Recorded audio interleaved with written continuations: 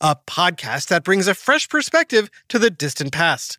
Join hosts Jen McMenemy and Jenny Williamson as they delve into fascinating topics like the use of war elephants in ancient battles, the enigmatic role of mythology in shaping ancient cultures, and the mysteries surrounding ancient natural disasters. And recent episodes like Berserkers on the Battlefield and Catholic Werewolves showcase the podcast's clever knack for blending educational content with fantastical stories. Now, I must warn you, Ancient History Fangirl is geared towards adults, and as such, contains subject matter that may not be suitable for younger smartypants. So please, listen at your own discretion. But if you're looking for a lively and enlightening exploration of the ancient world, tune in to Ancient History Fangirl wherever you listen to podcasts. Hey there, Smarty fans. Have you ever wondered about the lives of kings, queens, royals, and other famous or infamous characters from history? Well, if so, have I got the podcast for you. History Tea Time brings history to life with captivating and informative stories that are perfect for adults and older smarty pants.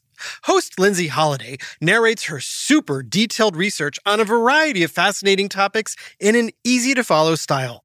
From the hidden stories of Henry VIII's secret children to the dramatic lives of the Romanov sisters, History Tea Time uncovers it all.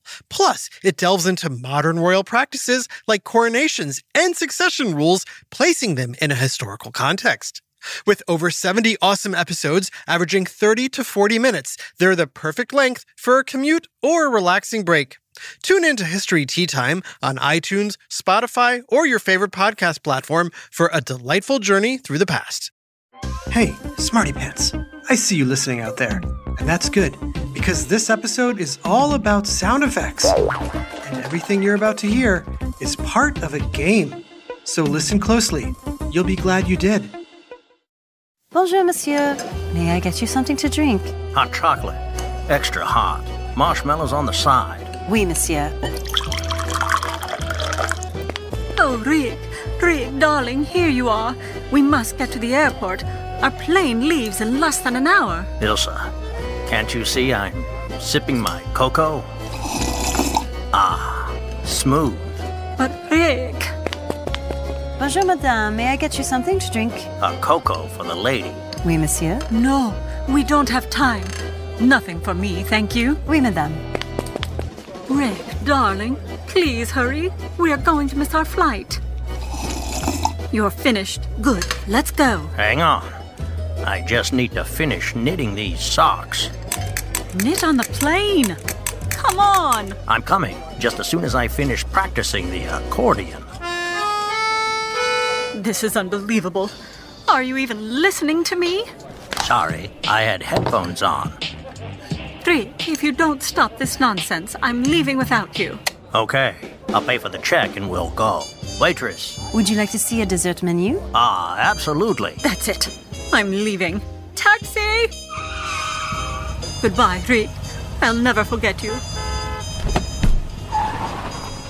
Oh, well. We'll always have... Psst. What's up, kids? Help Rick finish his sentence. Where will they always have? Where did this scene take place? Was it A, Paris, France? Bonjour. B, the Jersey Shore? Yo, let's go to the beach. C, the lost underwater continent of Atlantis? Or D, the moon? Neil, this is Houston, loud and clear. Break. If you said Paris, congratulations. Oh, well. We'll always have Paris. So, why did you say Paris? Because of the accents, music, and sound effects, right? Yes! Next question. What kind of place was Rick in? Was it A, a bowling alley? B, a sidewalk cafe? Or C, the gorilla cage at the zoo? Did you say a sidewalk cafe? Yes! Good job. There's just one thing. While the scene may have been set in a sidewalk cafe in Paris, France, that's not where the scene was recorded. Everything you heard, from the dishes, to the hot cocoa, to the knitting, and accordion, was actually recorded in a teeny, tiny, windowless sound booth 3,624 miles away in Brooklyn, New York. Hey, I'm walking here. So, why did we record in a New York sound booth? instead of Paris. Well, aside from not having the budget to fly to France, hire actors, Marshmallows on the side. Thank you. Next. and rent an outdoor cafe. Sometimes fake sounds more real than real sounds. Whoa. It's what people in show business call Foley art. Now, Foley is just a fancy term for the creation of everyday sound effects that are added to movies, TV shows, podcasts, or any entertainment programs to help make the story come alive. It's alive! And if you stick around, we'll teach you some of the tricks of the trade so you too can become a master Foley artist yourself. Listen up. It's time to make some noise on Who smarted? Who smarted? Who's smart? Is it you? Is it me? Is it science or history? Listen up, everyone. We make smarting lots of fun on Who Smarted. Hey kid, let's play a quick game. All you need to play is your ears and your imagination. Ready? Feast your ears on this. It was a dark and stormy night. Actually, it was a dark and quiet night. Just kidding, it was a hot summer day at the beach. Cowbunga. No, it was a jazzy tap dancing number.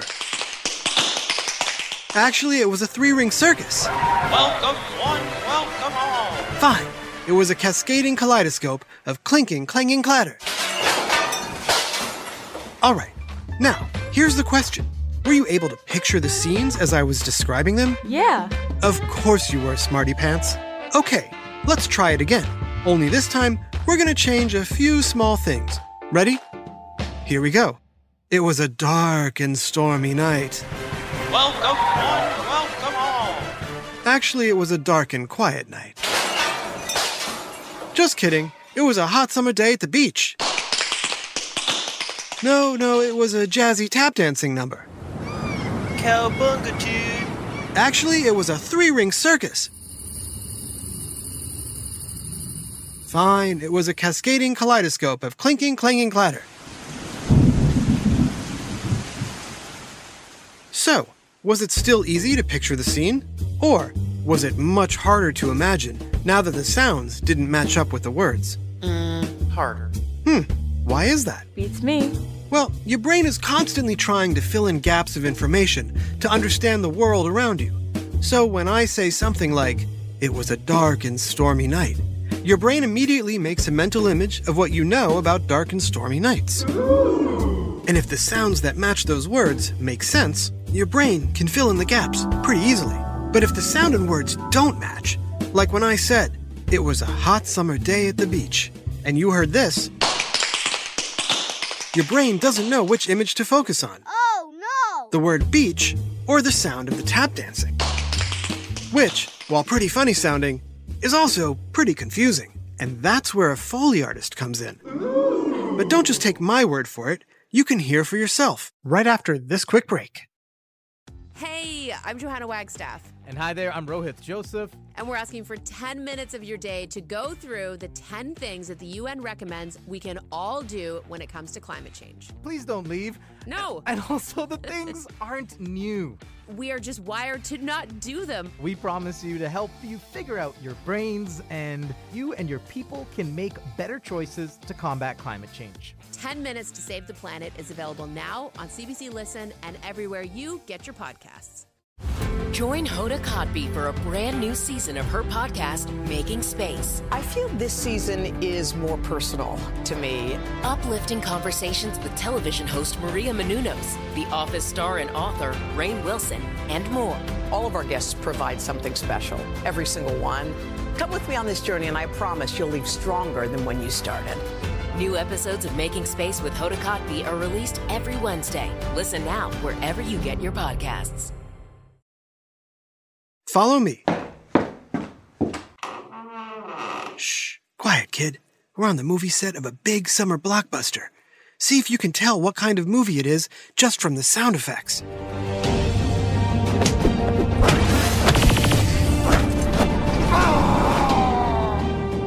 So, what do you think? Is it a romantic comedy? Maybe a documentary about penguins. Oh, I know. A biography about Ben Franklin. Where's my kite? Nah. If you guessed it was an action-adventure movie about superheroes saving the world, you're right. You could probably even picture the scene. But the cool thing is, there is no scene. What? It's just a bunch of sound effects layered together by a Foley artist. Wow! Come on, let's go get a closer look and listen for ourselves. Excuse me, I couldn't help overhearing your Foley work on the new movie. Sounds great. Thanks. I think it still needs a few more... You're the expert. So, how do you make the sounds in a movie or TV show? Great question. After the movie's been shot, they send the footage to Foley artists, like me. My job is to take the visual and make sure the sounds we create match the picture and help tell the story.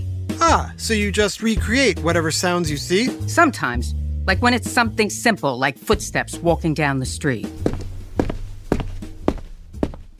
But some sounds you can't recreate in a studio. For those, we use all kinds of tricks to make your ears hear something that really isn't there. Oh yeah? Like what? Well, I could tell you, or you could just listen. See if you can tell what this is. What do you think? Does it sound like fire? Take another listen. Yep, sounds like a roaring, crackling fire. There's just one thing. It's not fire. Whoa. Nope, it's just a small piece of cellophane wrapping I got from some cookies I bought. What? All right, here comes the next one. Listen. Any ideas? Did you say it sounds like rain? That's right. It's rain, except it's actually onions frying in a pan. Yep. Rain is an easy one to do. A lot of things sound like rain. Sizzling bacon, dropping rice into a pan. And if you want to add some thunder... Nice, but if you think that's actual thunder, guess again. Any ideas what it is? Did you say a sheet of aluminum foil? All right, last one.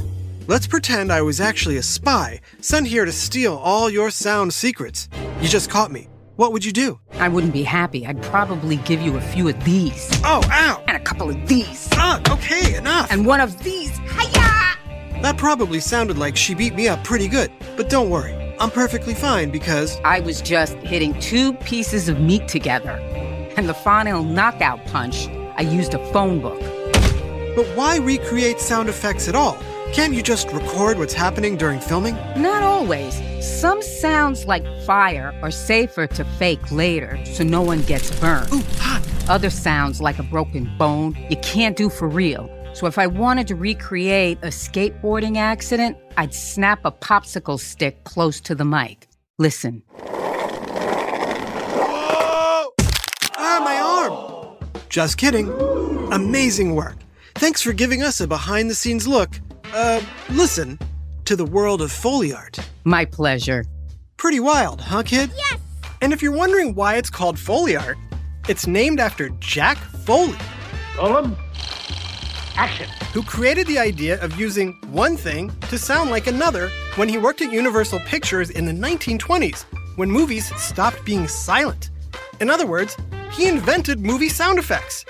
Foley walked over 5,000 miles, creating the perfect sounding footsteps for actors like Marlon Brando, Laurence Olivier, and Jimmy Cagney over his 4 decades in the business. Whoa. Now that you know how it's done, try making your own sound effects. All you need is something to record with. I can't wait. Any smartphone will do the trick, and some ordinary stuff lying around the house. Need a galloping horse? Try tapping 2 shoes on the floor. Need a swarm of bees? Try using a handheld fan. Need a dinosaur hatching from an egg? Just crumple up an ice cream cone. With some creative thinking and a little imagination, you can make it sound like you're anywhere in the universe without ever leaving home. Bonsoir, monsieur. How you doing? Got any of that hot cocoa left? Oui, monsieur. Merci.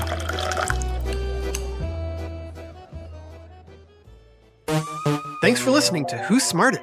This episode, Sound Effects, was written by Jason Williams and voiced by Jenna Hoban, Sheffield Chastain, April Cantor, Kim Davis, and Josh Hahn. Technical direction and sound design by Josh Hahn. Who Smarted was recorded and mixed at the Relic Room Studio. Theme song by Brian Suarez. Lyrics written and performed by Adam Tex Davis. Who Smarted was created and produced by Adam Tex Davis and Jerry Colbert. New episodes of Who Smarted every Monday, Wednesday, and Friday. And free curriculum and activities available on whosmarted.com. This has been an Atomic Entertainment production. Who Smarted?